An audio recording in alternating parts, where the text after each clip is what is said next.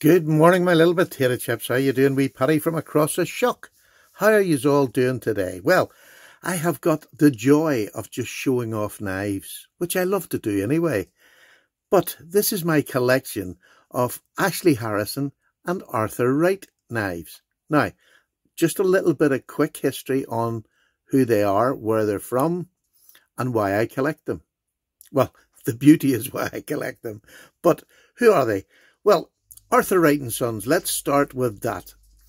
ArthurWright and Sons is an English company who make traditional pocket knives, the likes of this sort of thing. This is a beautiful ArthurWright and Sons clip point Barlow with the most beautiful blade shape that I think is on any Barlow. It's gorgeous, a lovely swedge, lovely nail nick, and a deep nail nick, a useful nail nick that you're not going to break your fingers trying to get the edge of your nail in. Beautifully crafted in the most lovely wood. I think it's just rosewood. I'm not sure, but I think it's just sort of a rosewood, but it is stunning. Now, I started off with ArthurWright and Son, and I have 3 older models of theirs here that, well, I'll just show you. They make patterns that are great. You've got the clip points. You have a lamb's foot. You can see the way that starts down.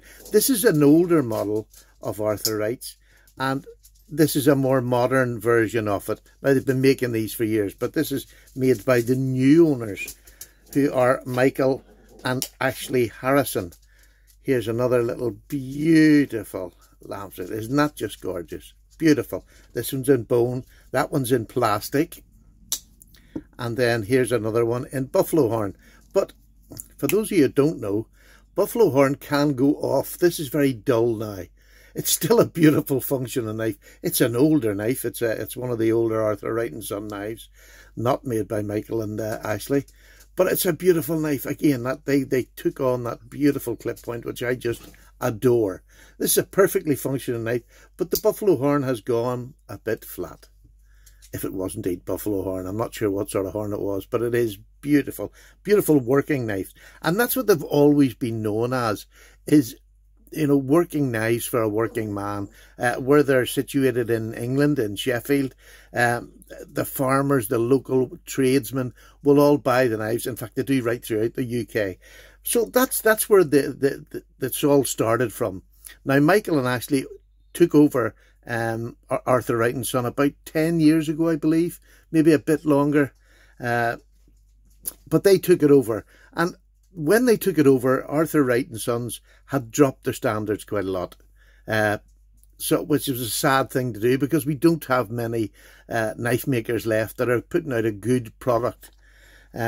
So they've took it over and they've injected fresh life into it. And Ashley at the time was a young knife maker starting off, and he took over the managing of the shop and getting the knives made and getting the level of workmanship rose and rose. And it's now got to a stage where I think it's really great, especially for their basic knives. That they're not always going to be completely custom fit, but this knife costs you £38. It's never going to be. Now, they go up in price, but do you know what I mean? This is a fantastic working knife for that price. But then I met Ashley through Instagram, and he started putting knives up on Instagram, which were not the usual you would find on the ArthurWright site, because I'd started collecting these because I wanted to collect British makers. If you remember, a couple of years ago that started.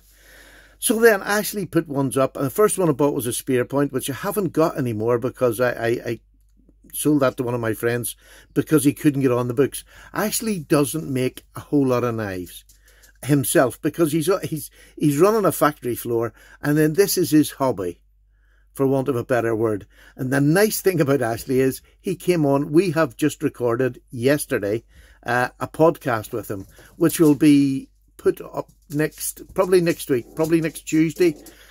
Hopefully, Justin, who's part of my Paddy and Pals, there's Justin, and there is he's gonna kill me, I've forgotten his name. Dan, I couldn't get his name. There's Justin and Dan who are part of the podcast. So we done an interview last night, which was really smashing, really enjoyed it.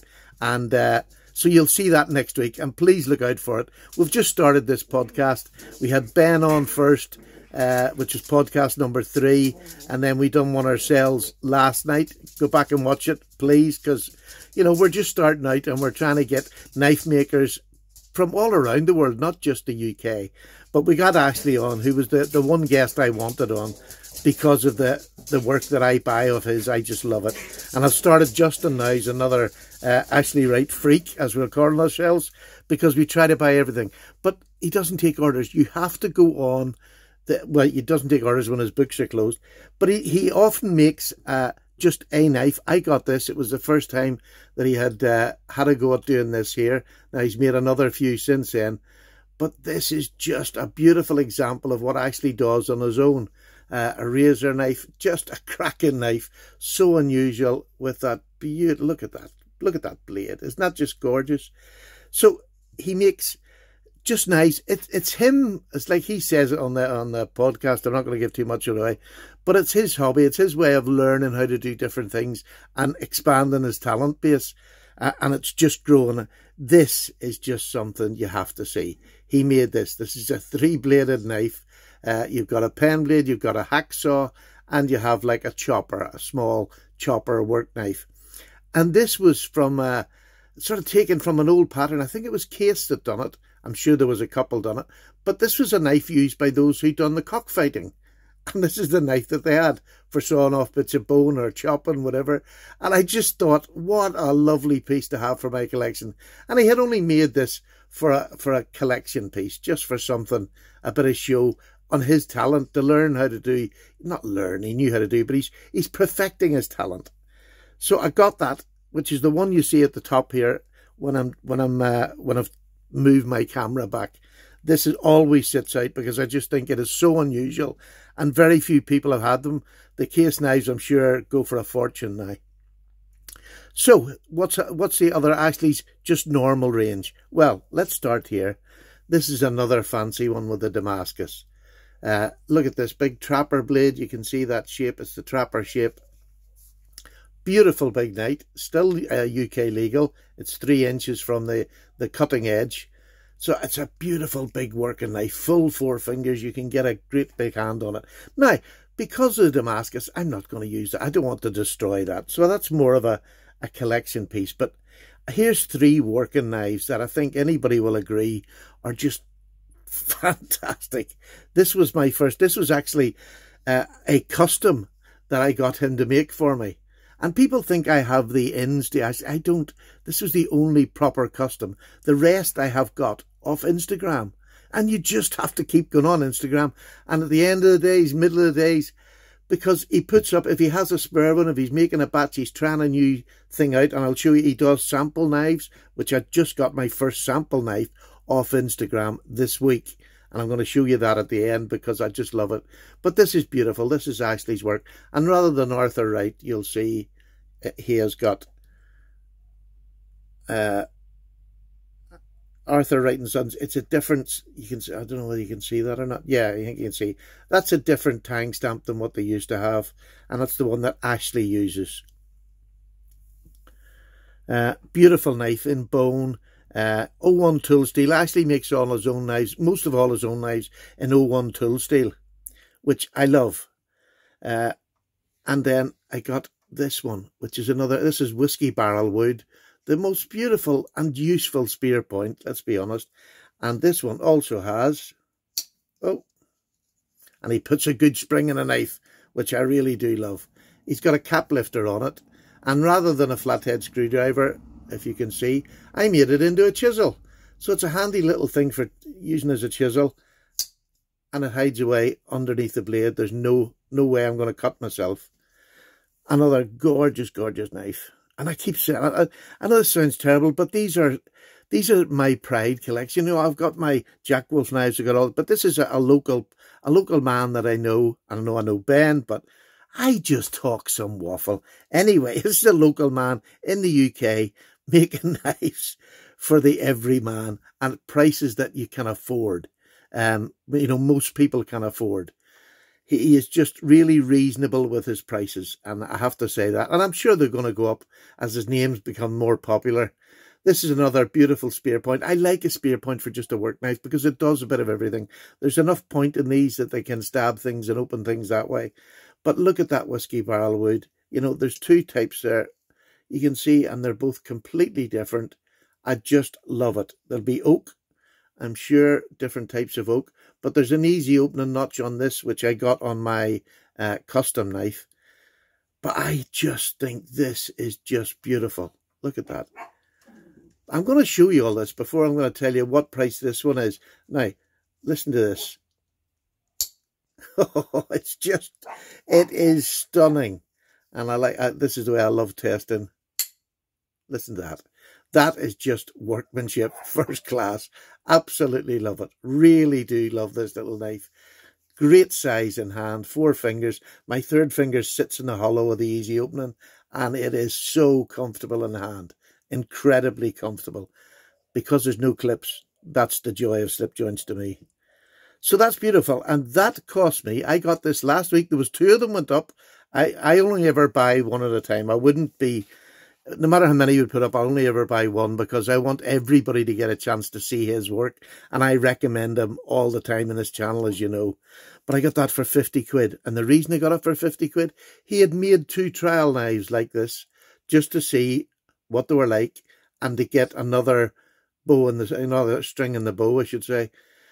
So there's no markings on it. It was just made as a, you know, a practice knife by him. He had done 2 of them. I got this for £50. This is a handmade custom knife for £50.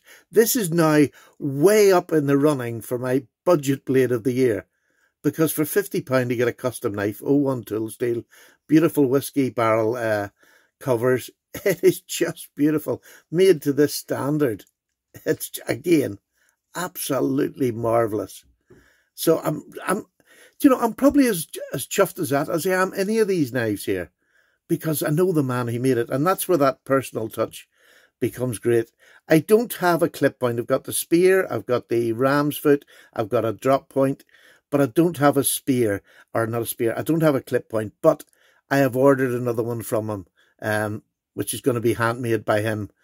So that one's coming. I'm not even going to tell you what it is because it is just stunning. My little mate Justin got one before me. He got one off Instagram, so I've ordered one to be made for me. I don't know when I'll get that, because that's the thing with Ashley. This is his hobby. This is not his main job. And I thank him for that. I'm so looking forward to the next one for my collection.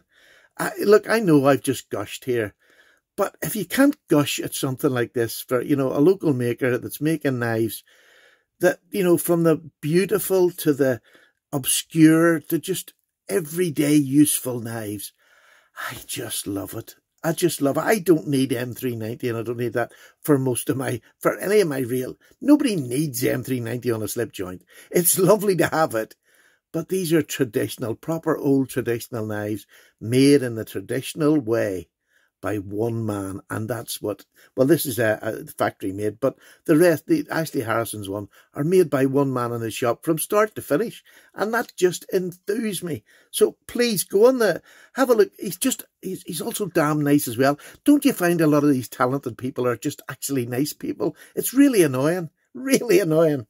But anyhow, that's my collection. I know I gushed about it, but I make no excuses for it, because this is why I love collecting pocket knives from any brand, from any materials.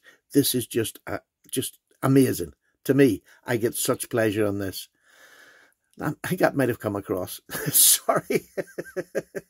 But this is a collection that will grow, because every time I go on Instagram, I check to see if Ashley has got something for sale.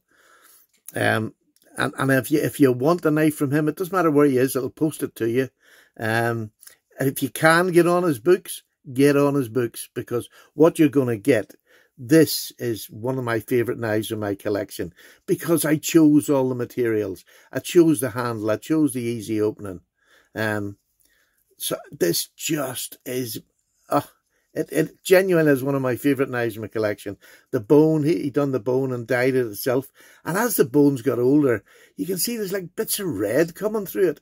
I'm not sure what that's from, but I love it. It makes it so individual. And it's mine.